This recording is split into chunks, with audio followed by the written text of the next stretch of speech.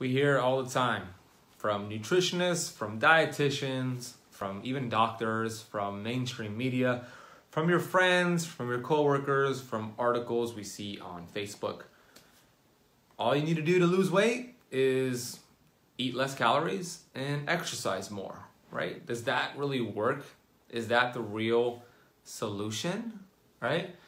I'm going to dig deep into that. I mean, what is the real cause of weight gain? Why are there people who are overweight? Were we designed to be overweight? Were we designed to have all this belly fat? I don't think so. I don't think we were designed to be overweight, right? Our creator, God, the universe, Mother Nature, love, whatever you believe in, our creator didn't create us to be overweight and unhealthy. Our creator created us to thrive, to make an impact, to live through us, right? But why are there so many people who are overweight? I used to be one of them. I used to be obese. And obesity is linked to so many diseases. You know, obesity is linked to high blood pressure, diabetes, cancer,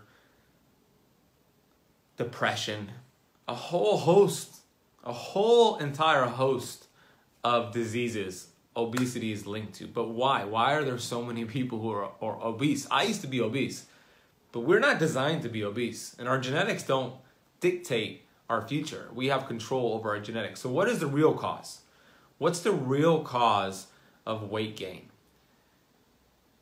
If you go to social media, or if you go to most nutritionists and most dietitians, they're going to tell you you're eating too many calories and you're not exercising enough. So they're going to tell you to eat less calories and exercise more. This is terrible, ridiculous advice. This is not getting to the root cause. And if you look at The Biggest Loser TV show, if you look at those contestants, they did this and they got really cool transformations, right? And then what happened to all of them? They wrecked their metabolism and they gained all of the weight back, right? They gained all of the weight back. So we know that counting calories is a failing formula, right? Cutting calories and exercising more to lose weight is gonna fail 99.9% of the time. Now, it's gonna work at first, but once you get 4, 5, 6 months down the line, you're gonna gain all that weight back because you've wrecked your metabolism. The body's too smart. You can't trick your body. So if calories don't matter, what does matter, right? Hormones matter.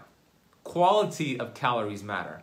And you can't tell me all calories are the same, because if I gave you 1,000 calories of brownies and I gave this other person 1,000 calories of a kale salad with salmon and olive oil, and I did that day in and day out, you're going to gain weight. You're going to have a whole bunch of hormonal problems. This person is probably going to lose weight, and this person is going to have healthier hormones. So it is not about calories. It is all about the hormonal response, the metabolic effect of those calories. But it's popular. It's very popular to say, because it does sound like it makes sense, right? It does sound logical to just cut your calories and exercise more, and you have this energy balance hypothesis. Who is actually behind this energy balance hypothesis, right? Who started it? Coca-Cola did. Coca-Cola started it. And who contributes to the education of nutritionists and dietitians? At least 40% of their funding comes from Coca-Cola and a whole bunch of these big food companies like General Mills and these breakfast food companies. Did you know that? So if you look at that, it's like mind-blowing, because they're teaching you one thing that's not working. We have this epidemic of people who are obese. We have this epidemic of cancer and diabetes. And did you know that 40% of all cancers are directly linked to obesity? Obesity is reversible. Obesity is preventable. So that means we have 40% control over over those cancers right then and there. Now, if cutting calories does not work, what does work, right? What does work? Quality of calories, which brings me to my next point. The real cause of weight gain is insulin. Insulin is the real cause of why people gain weight. I can make anybody fat. I'm a magician. All I have to do is give you insulin, boom, you're gonna gain weight, right? You give a diabetic, type 2 diabetic insulin, boom, they gain weight. You give anybody insulin, and they're gonna gain weight. Therefore, insulin is one of the major causes of weight gain. And what spikes insulin the most? Eating frequently, that'll do it. So eating 3 meals a day and 3 snacks in between, eating every 3 hours, you'll gain weight that way. You'll spike insulin. Because remember, every time you eat, you spike insulin. Every time you spike insulin, you tell your body to store body fat. It's a storage hormone, a fat storage hormone.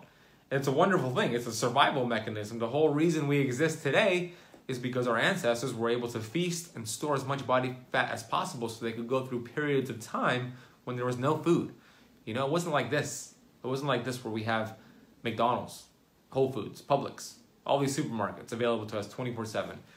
So we have this. We're hardwired this way. It's a beautiful thing. But the problem is that we are going too frequently. We're eating too frequently. And when we're eating a lot of carbohydrates. And carbohydrates, they spike insulin a lot. Processed foods, they spike insulin a lot. Sugar spikes insulin a lot. Now, what doesn't spike insulin as much as those? Fat, healthy fat, right? That's why I tell people all the time, at least 50% of your calories should come from healthy fats. What are healthy fats? Well, I wrote an entire list of it in my book, The Perfect Health Booklet, which is an Amazon bestseller. So you could read that chapter 2, and get a list, but I'll give you some right now. Avocados, olive oils, right? Wild caught fish, real pastured eggs, nuts and seeds, coconut oil, butter, ghee. Like, these are the bulk of what your calories should come from.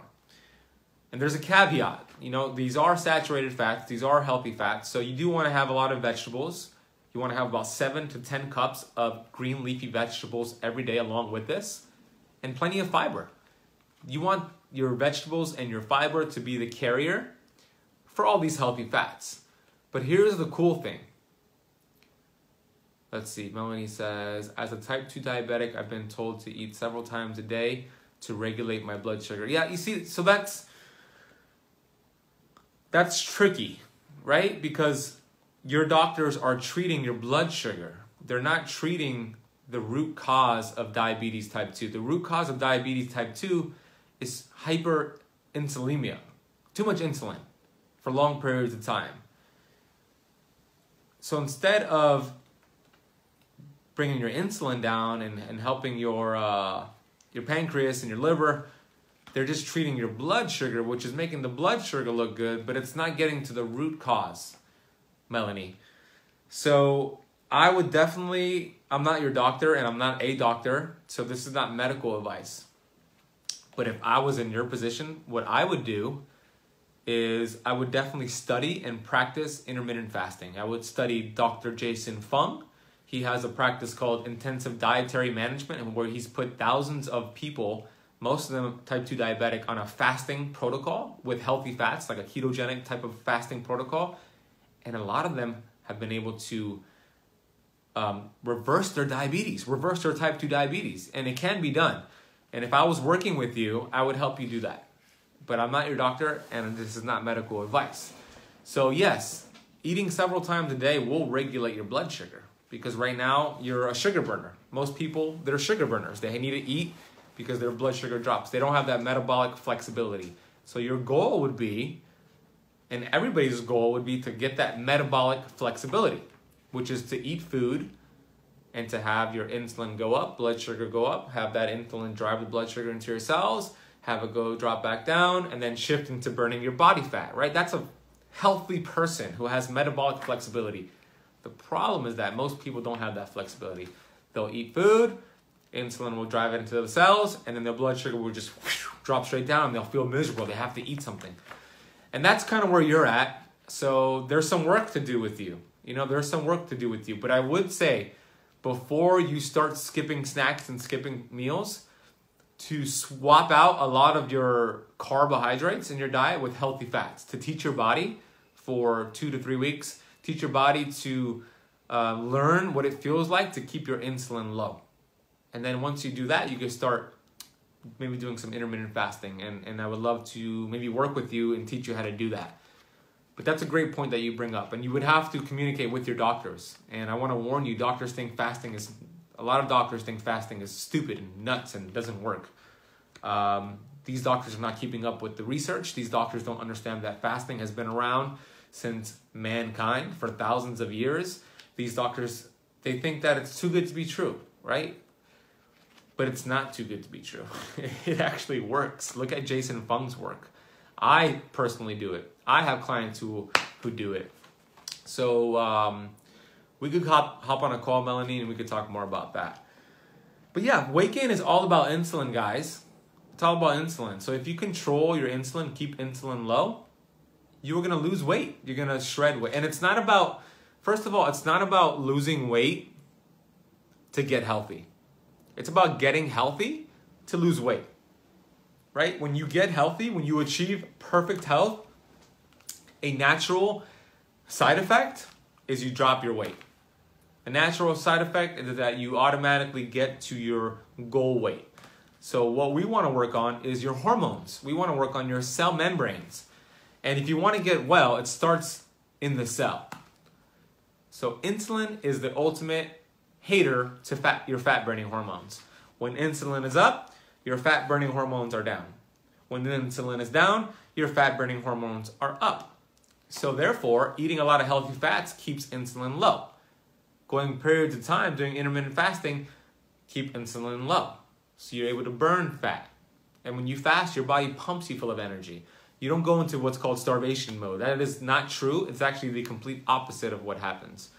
Yeah, Melanie, so if you go to speakwithben.com, you can go there right now and you could look at my availability and reserve a session with me. And then I'll call you, we'll hop on the phone. We'll do a free 15-minute consultation. So Melanie, go to speakwithben.com and we could do that. So I just wanted to just share that with you guys. And if you live in Miami, you don't want to miss this event. It's taking place this Saturday, March 31st here at Live Free CrossFit, the CrossFit gym that I own. It's going to be a phenomenal event. It's free, and you're going to learn so much about health. You're going to learn so much about your genetics, about diabetes, about cancer. If you don't live in Miami, I'm going to live stream a portion of it, so stay tuned. It's between 1 p.m. and 5 p.m. Eastern Time in here in Miami, Florida. So thank you for watching. Feel free to add as many people as you like to this group right here. I know that only a few of you are watching this live with me right now, but I'm going to post this in the feed and we'll get about a few hundred views. So those of you who are watching this after the fact, invite people to this group. Let's create a impact here with this community, right? And if you don't already join us for our Sunday book club meetings, definitely hop in with us. Every Sunday at 1 p.m. Eastern Time, we go through a book. We go through a book each month, but each Sunday we go through different chapters of that book. So definitely tune in for that. And thank you for watching. I really appreciate that, guys. Have a wonderful rest of your day.